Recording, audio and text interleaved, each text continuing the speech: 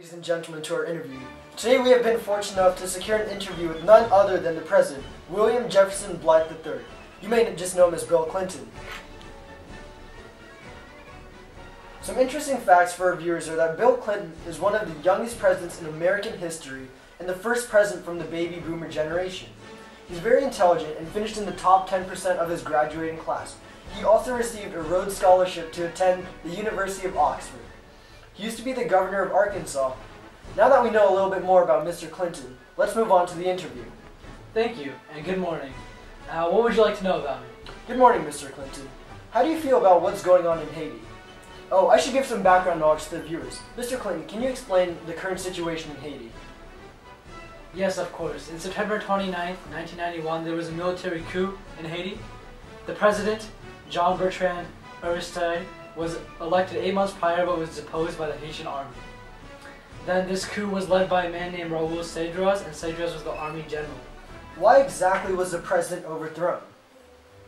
We have reports that Aristide was smuggling lots of drugs. At the same time, he was trying to pass new laws to limit the trade of narcotics. This really irritated those who relied on the drug trade for money, and corruption in the government were major causes to unrest against their new elected president. So what was the situation in Haiti after that? Well, sadly, the group that took power was a radical group and a military group that was very violent. Many refugees, including Aristide, tried to escape to the United States.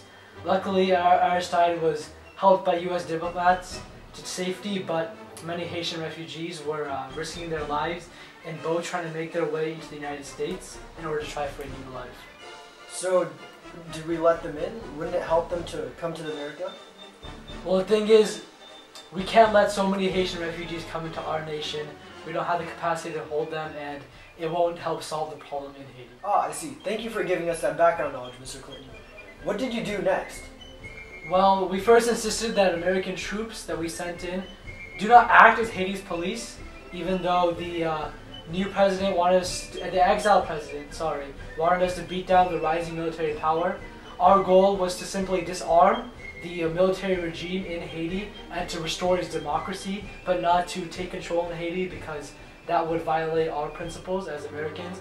American soldiers are at risk in Haiti, so we tried to do this as quickly as possible. For us, the U.S. operation, along with the other UN troops, was successful in Haiti, and we were able to get rid of Cedras and remove the military regime, and eventually the country was saved. And this finally achieved my goal and the nation's goal of putting Aristide back to his rightful presidency.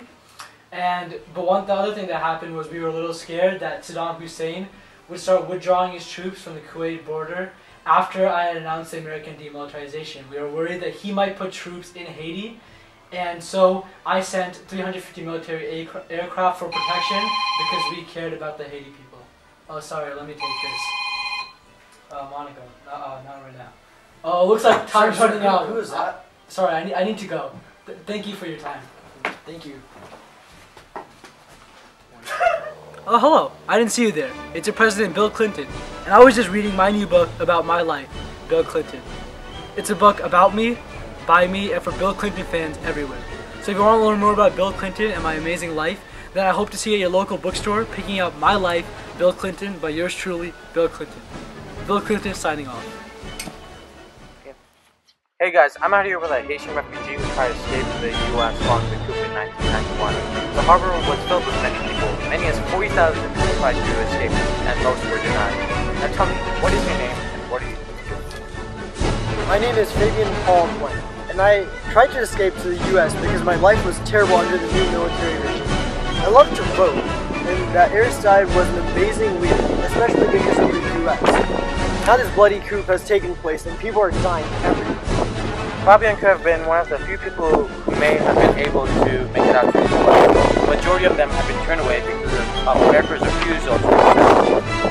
Fabian, what is your perspective on the American government? Well, at first I thought that the U.S. would help us out because they stood by democracy and backed Aristide. But now they won't do anything to help us when an actual tyrant comes and takes power and starts slaughtering mothers, fathers. Now that Clinton has passed Operation Uphold Democracy, do you think you might have new faith in the American government? Well, that is great and all, but they just left us to ourselves again and only come back to help us when their own stakes were at risk. America and its leaders don't care about us. We're going to continue this cycle of changing leaders. Thank you. My next question is, what do you think of the joint operation that the UN and US acted upon to stabilize Haiti? Well, they wanted to send troops to save us, but they wouldn't take us in and shelter us. What Bill Clinton did was really wrong. You said something about it being the fault of Bill Clinton. Why do you believe so? Well, it seems as if the president didn't think anything through. He places the first elected president. For the first time in history, we are voting. Then he leaves us and pretends everything will be fine, that the progressive movements will cause radical movements. Why wasn't he here to stabilize us and make sure everything went well? Okay, well, let's talk about life here. What is going on that the mainstream media doesn't cover? There's violence on the street every single day. Not all of it is from the new regime, though. The stagnant economy has caused a giant rise in poverty that has caused a downfall in morale. My last question is, what would you like to say for all those people in the US and in Haiti? The only thing I want to say is that do what's right for Haiti. We are a poor country hoping to rise as a first world country, but instances like these will not help us. We can't constantly try and take a step forward progressively and take 2 steps back because of the US-Haiti issues. Well, you've heard it here first. Back to you.